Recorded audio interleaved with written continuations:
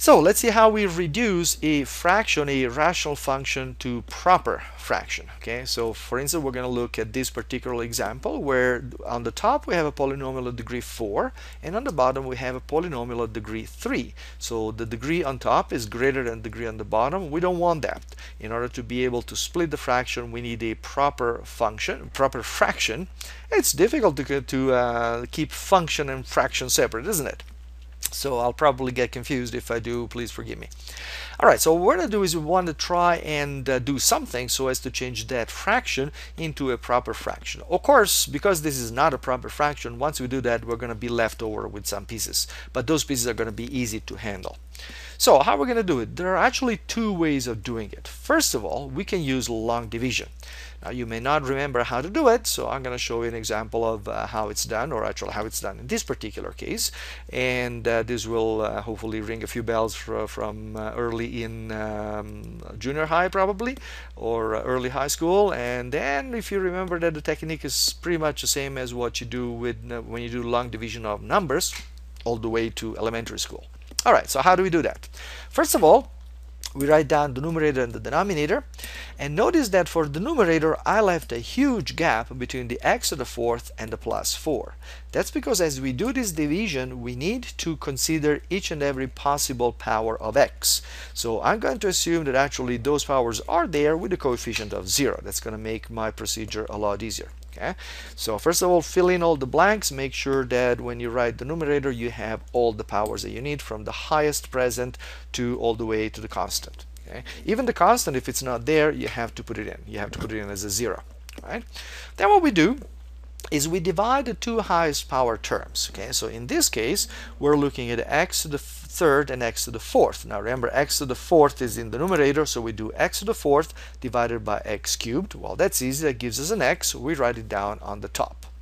And then after we've done that, we're going to multiply the denominator by this factor that we have this quotient that we have figured out of x. So for instance, we do x cubed times x. That gives us x to the fourth. We write that under the x to the fourth. That's not surprising that we end up with the same number, because that's how we got that x as a fraction, right? But the next few terms are going to be different. So after that, we're going to look at the next term, minus 8x squared. We're going to multiply that by x. We end up with minus 8x cubed, which we put under the x cubed term. And then the same thing with the 16x. We multiply that by x. We get 16x squared.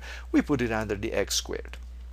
At this point, what we're going to do is we're going to subtract the numerator that we started from and minus this product that we've obtained so far. Okay, so when we subtract, we get 0 for the power of 4.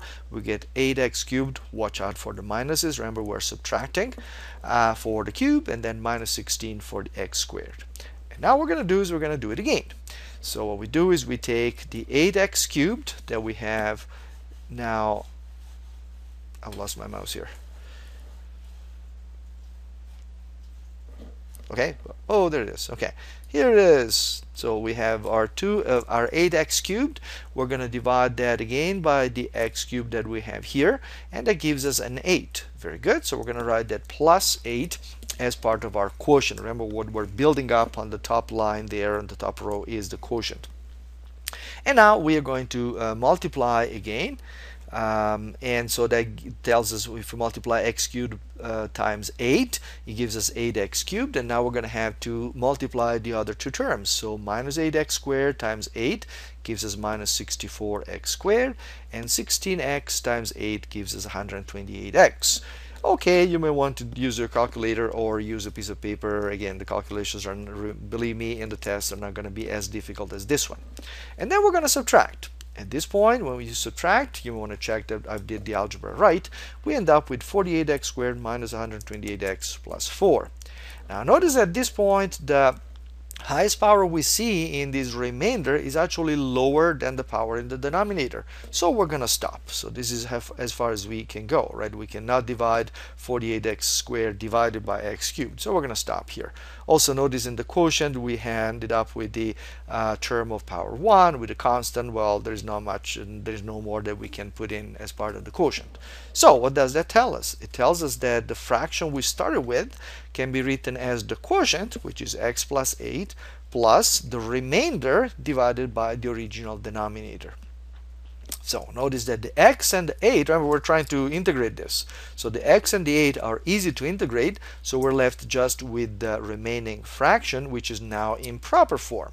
The degree at the top is less than the degree at the bottom, which is what we want. Okay, so we have achieved the reduction to proper fraction.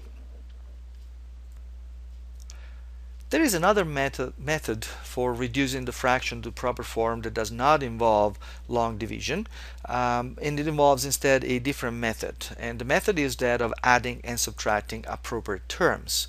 Some people prefer this method, some people prefer to stick to long division. They're both equivalent as long as they're done right, and therefore I'll leave it up to you the decision of which one you prefer better. Again, remember that what I'm showing you here is a slightly more complex situation, just to show you a few more little details of what can happen. In real situation, the calculation in both cases will be a little bit easier. Okay, so don't panic. So how does this method work? Basically, it consists of manipulating the fraction in order to make some pieces of the top look pretty much like the bottom. Okay, so for instance, in the top right now we have an x to the fourth. Well, x to the fourth can be thought of as x cubed plus x, times x, right? So it would be nice if we also had terms in the top that look like minus 8x squared times x and plus 16x times x, because then in that case we could collect that common x and split that piece apart and cancel with the bottom.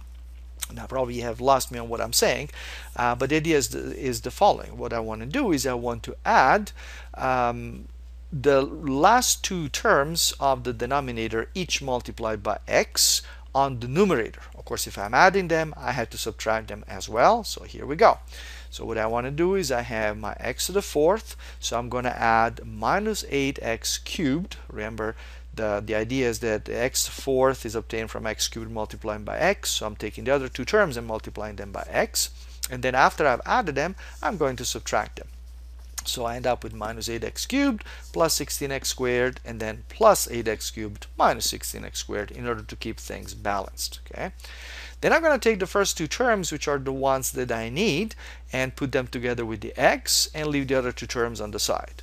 So the first three terms that you see there, just forget about the bracket, will be x to the fourth minus 8x cubed plus 16x squared. They have an x in common, and what I'm left with inside the bracket is x cubed plus minus 8x squared plus 16x, which is exactly the same as the denominator. Plus I have a whole bunch of leftover stuff on the top. But that's okay, because now I can split that piece and I can cancel that common factor. So I'm left just with x, right? X and what else? X and another fraction, which, as you can see, either from the top row or the last one that I've shown you, is still not in proper form, but at least we have lowered the degree of the top. It went down from 4 to 3. Now we can repeat the same procedure. We notice that 8x cubed and x cubed are only different by a factor of 8. Or if we had the other two terms multiplied by 8, well, we can add and subtract them. So we're going to add negative 64x squared and 128x, and we're going to subtract them. Okay, so what we can do is I can take the first three terms, collect the 8 that they have in common. Remember, I multiplied everything by 8, so they've got to have an 8 in common.